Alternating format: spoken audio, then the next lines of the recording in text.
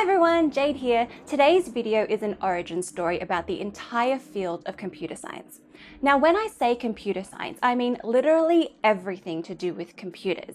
Laptops, desktops, smartphones, iPods, GPSs, quantum computers, literally every physical manifestation of a computer you can think of. But I also mean the theoretical side too, so the study of algorithms, computability and complexity theory, all the kinds of things that a theoretical computer scientist would study. Now, the reason I want to tell this story is because it's incredible. So not only was computer science accidentally created, but it was created from trying to answer a very abstract question about the foundations of mathematics. This story highlights an incredible turn of events, a brilliant thinker, and the interconnectedness of two fields. The story starts with an extraordinary man named David Hilbert. He lived at a very exciting time in the history of mathematics. See, back in the 1900s, it had come to light that no one was really sure what they were studying when they were studying mathematics. When we study biology, we're studying living things that exist in the real world. When we study physics, we're studying real-world phenomena which we can verify via experiment. But math? Was it the study of real-world objects or abstract entities? Did it exist in our minds or in some other realm of existence? The ancient Greek philosopher Plato thought that mathematical objects, shapes, numbers, and the relationships between them belonged to their own ideal world separate from ours. He called it the world of forms. But Hilbert wasn't a fan. He was a modern-day man, and the Platonist view was too mystical and airy-fairy for his liking. An idealized world of forms? Please. Hilbert was interested in down-to-earth matters, what could and couldn't be proven. Another prevailing view, put forward by the German philosopher Immanuel Kant, was that math was a mental construct based on our intuitions. But Hilbert had a problem with this too. After all, intuitions could often lead us astray. The fact that the word paradox exists in the English language is evidence of that. These differing viewpoints greatly irritated Hilbert. It's not uncommon to have multiple viewpoints in other disciplines. Literature, for example, is praised for being able to have multiple interpretations of the same thing. Even physical laws are revised and changed over time. But math? Oh no, this just wouldn't do. Math was regarded as different from the other disciplines, the epitome of certainty. The fact that 2 + 2 = 4 would never be revised and changed. And it just wasn't good enough that different mathematicians had different interpretations about what it meant. Aside from the prestige of math being called into question, these differing opinions had practical problems too. Those who agreed with Kant's intuitionism didn't believe that the idea of infinity fit within mathematics. Those who thought that logic was the foundation of math ran into logical paradoxes and inconsistencies that limited what they could and couldn't do in comparison with the other schools of thought. You couldn't have different mathematicians playing by different rules. This was just unacceptable, and Hilbert was going to do something about it. He proposed a crazily ambitious program to axiomatize all of mathematics. This sentence requires some explaining.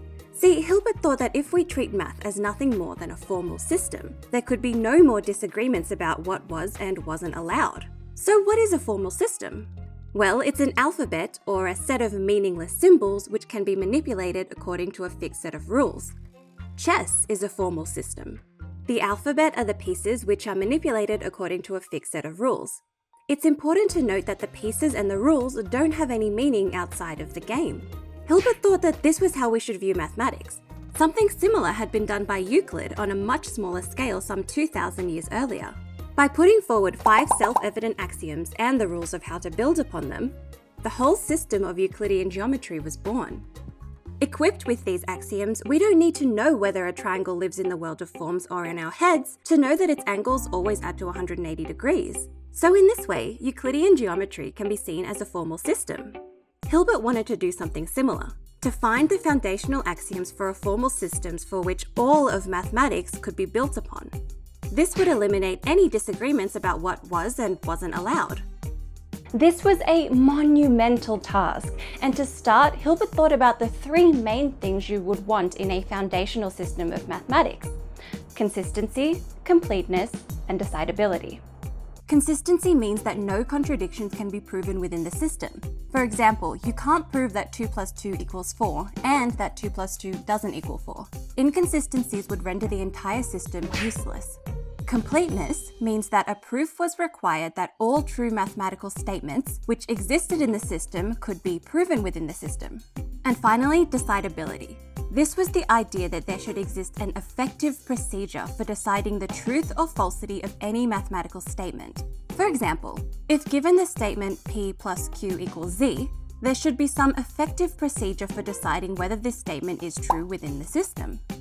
This is where our hero of the story comes along, Alan Turing. You may know him from such films as The Imitation Game or the biggest award in computer science called the Turing Award. At the young age of 22, Turing got intensely interested in this last question, decidability.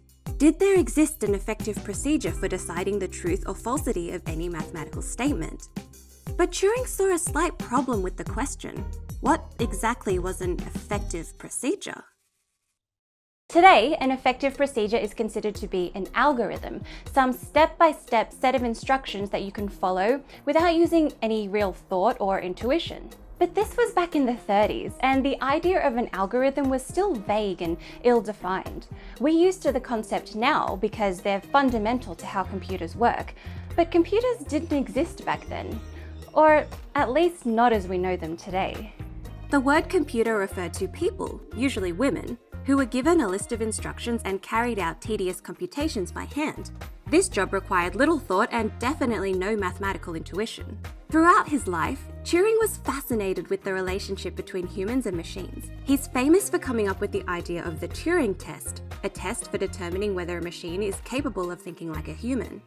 This was no exception, as the term effective procedure was too vague to do anything rigorous with. He decided to define it himself.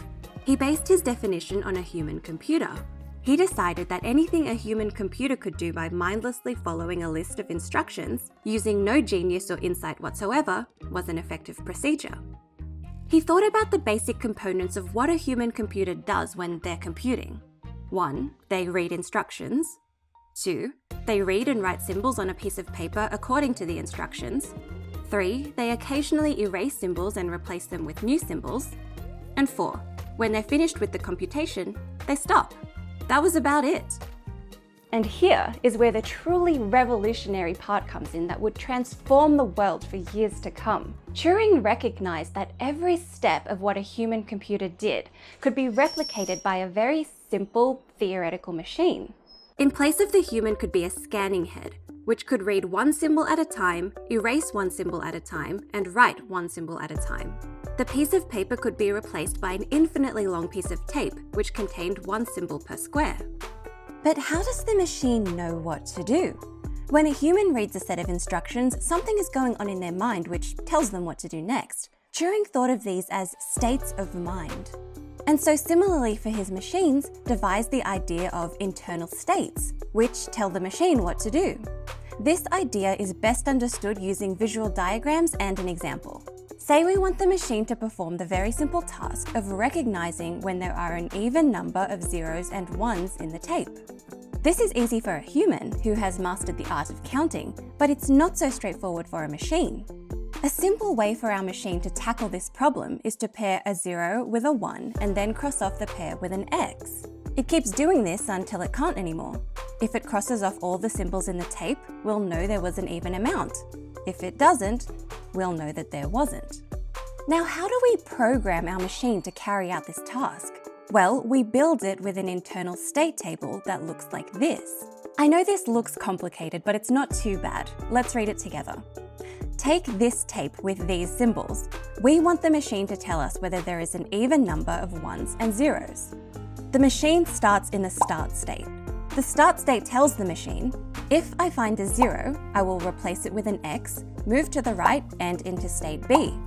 If I find a 1, I will replace it with an X, move to the right and into state C. If I find an X, I'll leave it alone and stay in the start state. If I don't find any ones or zeros and only encounter blank squares, they must have all been paired up, so I move to the accept state. So at the moment, our scanning head is in the start state. It reads a 0, replaces it with an X, moves one square to the right and into state B. Now the machine has just seen a 0 and needs to find a 1 to pair it with. So state B says, if I see a 0 or an X, I'll leave them alone, and move right 1 square and stay in state B. If I see a 1, I replace it with an X and move to state D. So our scanning head reads a 0, moves 1 square to the right and stays in state B. Now it reads a 1, replaces it with an X, and moves 1 square to the left and into state D. State D is only entered when a 0-1 pair has been crossed out by X's, so the machine needs to reset for the next count. It says, I keep moving the scanning head to the left, ignoring everything. If I see a 1, I leave it as a 1. If I see a 0, I leave it as a 0. And if I see an X, I leave it as an X. I keep moving until I reach a blank square, which indicates I've reached the beginning of the list of symbols. I then move 1 square to the right and go back to the start state to repeat the whole process. After another round of this, the machine only encounters X's, so keeps moving right and remains in the start state. When it reaches a blank, it moves into the accept state, and we know that this list of symbols does have an even number of 1s and 0s. So that's how one of these machines would work. But here, Turing had another incredible insight. See, at the moment, you would need to build different machines to do different tasks. A machine to calculate square roots would need to be built with a different internal state table than a machine to do addition. But Turing realized that any internal state table could be encoded into a list of 1s and 0s. In this way, we could feed the instructions as well as the problem into a new machine, and that machine could perform that set of instructions. Today we know this as a programmable computer. We have computers which we can program to do different things after they've been built. That idea originated right here in Turing's paper. He dreamed up a theoretical machine that could perform the same task as any other of his machines, and that was pretty freaking incredible. Even though this theoretical machine is incredibly simple, it can, in principle, do everything that a human computer can do. This abstract machine, now called a Turing machine, was Turing's definition of an effective procedure. An effective procedure was anything that could be computed by a Turing machine in a finite amount of time. So with that out of the way, he could go on to answer Hilbert's question: did there exist an effective procedure for deciding the truth or falsity of any mathematical statement? Or, as framed by Turing, did there exist a Turing machine for deciding the truth or falsity of any mathematical statement? The way that Turing answered this is beyond the scope of this video. I did make an entire separate video about it called the Halting Problem, which you can check out after this, but I will tell you that Hilbert's program ended in complete failure, and Turing contributed to it by proving that there was not an effective procedure for deciding whether any mathematical statement was true or false. This alone is an amazing achievement, but Turing's little machines took on a life of their own. By making a definition of computation that was rigorous, people were able to study the nature of computation and its limitations like never before. This birthed the entire field of computer science, which is the study of what computers can and can't do, the complexity of algorithms, and the overall nature of computation. Furthermore, by coming up with an intuitive, easy-to-understand model, people were able to turn the abstract and vague notion of computation into a physical machine that could replicate the process. Turing machines are the blueprint of the modern-day computer. Anything from your desktop to your smartphone to the computers on the International Space Station are based on Turing's model. Anything that any of these machines can do can, in principle, be done by a Turing machine. It might just take a bit longer. Now, it's worth noting that other models of computation do exist. Alonzo Church, who would later become Turing's doctoral advisor, actually came up with his own model just weeks before Turing, called the lambda calculus. Turing found out about this just before publishing his own paper, and wrote a quick appendix which showed that Church's lambda calculus and his own model were in fact equivalent, meaning that anything that can be computed by the lambda calculus can also be computed by a Turing machine, and vice versa. However, because of their concreteness, simplicity, and precision, Turing machines were the model that caught on and captivated the imaginations of the mathematics community. Even though they were conceived nearly 90 years ago, there is currently no working model of computation more powerful than Turing's. This is embodied in the Church-Turing thesis, which states that anything that can be computed can, in principle, be done so by a Turing machine. If a Turing machine can't compute it, it's not computable. That's not to say that this might not someday change. There's a growing field of study called hypercomputation, which studies theoretical models of computation more powerful than Turing machines. The trouble is making them physically realizable. Another model of computation that's been getting a lot of hype recently are quantum computers, which, if they work, will definitely bring something new to the table. But so far, Turing's simple model, which he dreamed up at age 22, kind of as a byproduct to answer a totally different question, is still the most widespread model of computation to date. This video was an origin story about one of the most fascinating and relevant fields of study, but there is so much more to computers and algorithm that's worth exploring. If you'd like to get a real handle on the fundamentals of computer science, hearing about it in a video probably isn't enough. But there is good news. You can learn about it the same way I did, through interactive courses on Brilliant. In this Computer Science Fundamentals course, you can learn how to write programs, search for solutions using the computational method of brute force, and make your own algorithms. There are so many cool algorithms out there for solving different problems, and you'll get to explore and create the same ones taught in a computer science degree. By getting your hands dirty, solving problems, and making mistakes, you'll get a real intuition for the power of algorithms. I can say from my own experience that this course is perfect for those wanting to get started in computer science. Brilliant has a whole bunch of other courses too, not just in computer science, but physics and math as well. It's worth checking out if you're a curious mind who loves to learn and be challenged, which, as you clicked on this video, I'm guessing you are. If you'd like to check it out and support the channel, go to brilliant.org/upandatom. It's free to sign up, but the first 200 people that go to that link will get 20% off the annual Brilliant Premium subscription. That's the subscription I've been using. The link is also available in the description. As always, a huge thank you to all of my wonderful patrons on Patreon. These videos would not be possible without you, and your dedication to science inspires me. Thank you for watching, and I'll see you in the next episode. Bye!